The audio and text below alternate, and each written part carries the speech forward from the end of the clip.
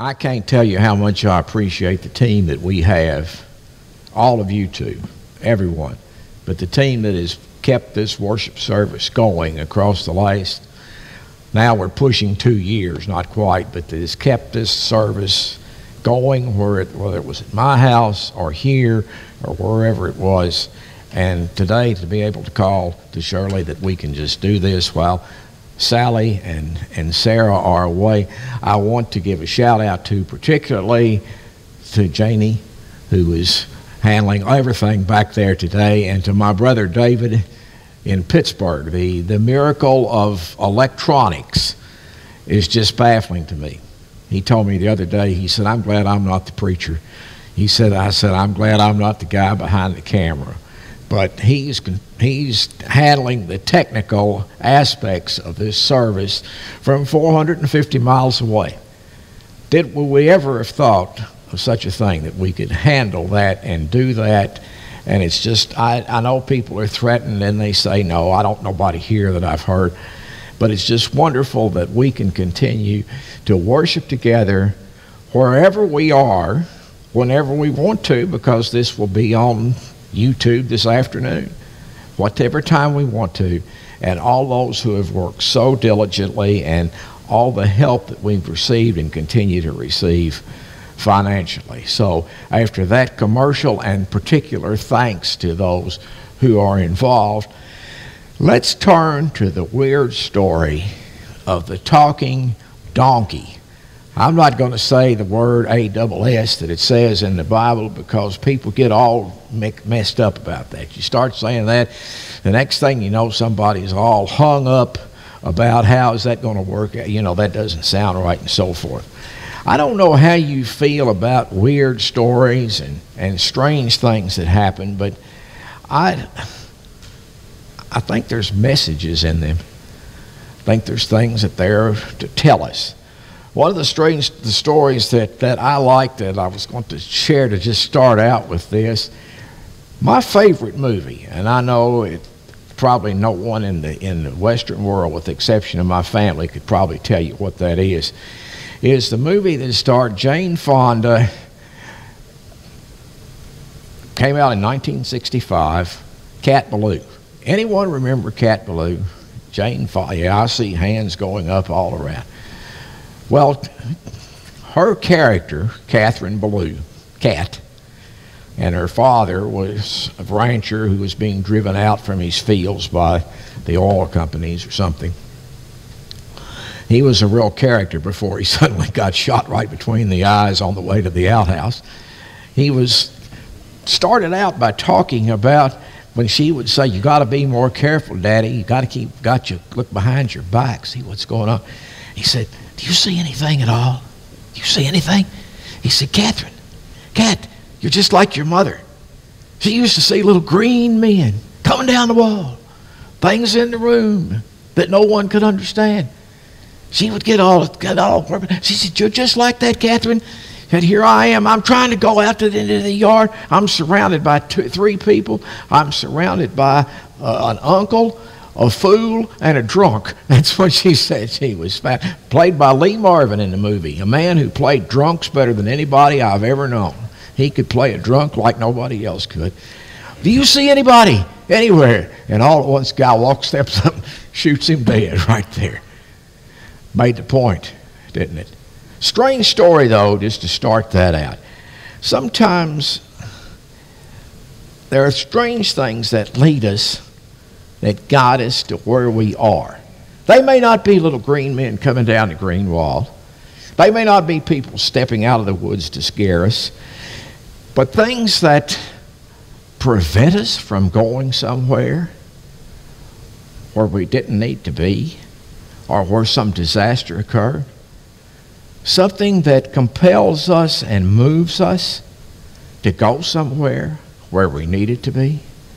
Remember the story several years ago that Carl Smith, the director of the women's course and longtime director of chancel, the concert choir at Kentucky State University, First Christian too, was driving home from the women's chorus one of the nights in practice in northern Kentucky, driving down I-75 back to Frankfort.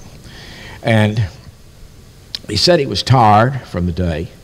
He was getting a little, he could tell he was sleepy, and he could tell he was starting to doze off. And all at once, as plain as anything, he heard the voice, "Hey! Hey!" Just like that. And he woke up and he was about to run off the road into a guardrail. That gives me cold chills. That's happened to you, hasn't it? Maybe not exactly that, but something that grabs your attention. Well, here we have a story that, because Shirley alluded to it in talking about talking snakes at the library, I didn't hear it. Did that snake talk? It did not talk. That would have been well worth a story in the newspaper. That would have been worth national news. That would have been like the time Spike and his buddies made the national news with their island out across the way from the Bradleys out at Craig's Creek. That would have been national news. But here we have a story of a talking donkey. If you want to read the whole story in Numbers 22, I send my blessings upon you, because it's kind of complicated, but it's got to do with the prophet. It's got to do with telling Israel what it's supposed to do.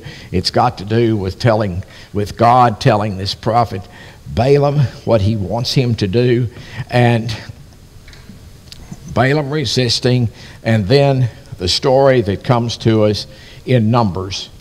It's in the 22nd chapter, and I'm going to excerpt a little of the most exciting part that begins in verse 21. So Balaam rose in the morning and saddled his donkey and went with the princes of Moab. But God's anger was kindled because he went. He wasn't supposed to. And the angel of the Lord took away, and he took the stand in the way of his adversary. Now he was riding on the donkey, and 2 servants were with him. And the donkey saw the angel of the Lord standing in the road with a drawn sword in his hand. And the donkey turned aside and went into the field. Balaam got mad and said, "What's the matter with you?" and hit the donkey. A little bit later, down here, the donkey sees the angel again standing in front of him on a narrow path. The donkey sees the angel. Not Balaam, just the donkey. And the donkey stops, nearly pitches Balaam over into the grass. Balaam whacks the donkey again. "What's the matter with you? Why don't you keep stopping in the middle of the road?" Third time, verse 26. The angel of the Lord went ahead and stood in a narrow place where there was no way to turn either left or right. When the donkey saw the angel of the Lord, she laid down in the road on Balaam. She just laid down. She just stopped, and that was it. Well, Balaam really got mad then. He got up and struck the donkey with his staff. And he said, "If I had my knife with me, I'd kill you." Because here we got this donkey just going along, and the donkeys, sometimes they can be stubborn, can't they? I've never had too much dealing with them, but I understand that they can be. And so the donkey had done these things. And then in verse 29, and Balaam said to the donkey, "Because you have made sport of me, I wish I had a sword in my hand, I'd kill you." Then the donkey says to Balaam, "Am I not the donkey upon which you have ridden your whole life this day to this day? Was I ever accustomed to do anything to you, to hurt you?" He said, "No." Then the Lord opened the eyes of Balaam, and he saw the angel standing in the way with his drawn sword, and he turned aside. What do we make of that story? Okay, we won't go into donkeys talking any further. I think we've got the idea. Part of the idea is this: the Lord can make happen whatever he wants to make happen. And here we have a talking donkey. Commentaries say that this story is a little bit out of place. Where did it come from? How did it fit in this narrative of Balaam and the people of Israel? Well, it fits kind of as a comic relief to think that here is something where we have some humor that the writers And the compilers of the Scriptures have felt that this is something that's kind of gets our attention, doesn't it?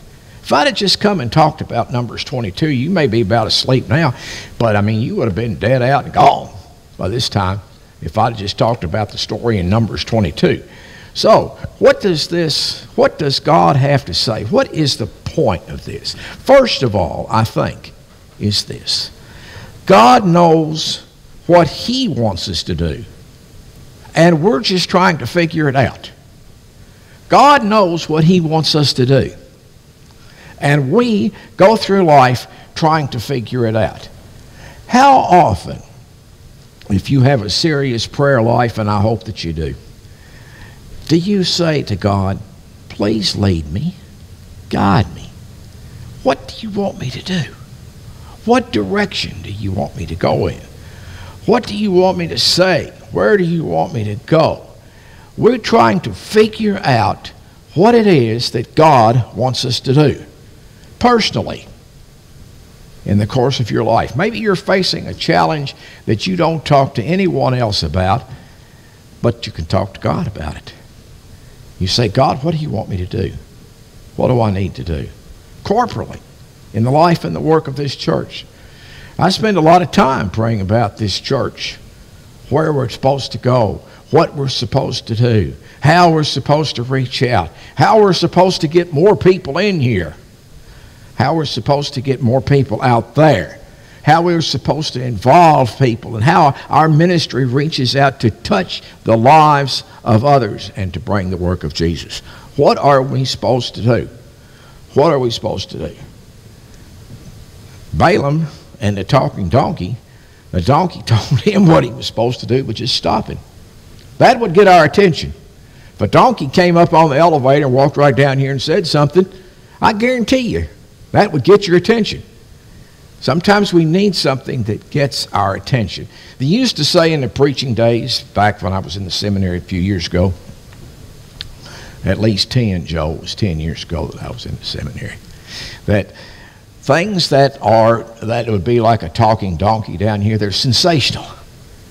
That a church that offers everyone who comes first-time visitor will give you a goldfish. How many of y'all would like to have a goldfish? Anyone? I see no votes for a goldfish. What if it said it'd give you a $50 bill? You know, give you a $50 bill. They were leaders, kind of to get people to come. Like one preacher they talked about who said, I'll do this. I'm going to name, Sunday in my sermon, I'm going to name the 7 people I'd send to hell. House was full. Everybody was scared to death. They thought, my name on that list. Well, it turned out it was things like sin and hate and lust and all of that. It wasn't really people. See, it wasn't really telling the truth about that. What does God have to do to get our attention? He knows what He wants us to do. We're trying to figure it out. Secondly, we proceed down the path, just like Balaam and the donkey. We just keep going down the path where we're heading. Sometimes the doors open, don't they? Sometimes the doors close. This door closes and directs you in that direction, another direction. How do we get to where we're going to be? Balaam just keeps riding along because he doesn't know what's happening. Every time he gets somewhere, the donkey just suddenly stops. Now, donkeys are prone to do that. They have a mind of their own. And when they do, Balaam says, now what are we going to do? I'm getting tired of this. But then the Lord appears, and the Lord works out with Balaam what it is that He wants him to do, where He is that He wants him to go, and then he thanks the donkey for taking care of him. I leave you with this. Be attuned and listen to what God wants us to do, to where He wants us to go, to how He wants us to respond in situations, to other people, to whatever it may be. There are challenges for each and every one of us. We don't want to be one of the strange stories that's told here, but we want to draw from this to see that where God is leading us, where He leads me, I will follow.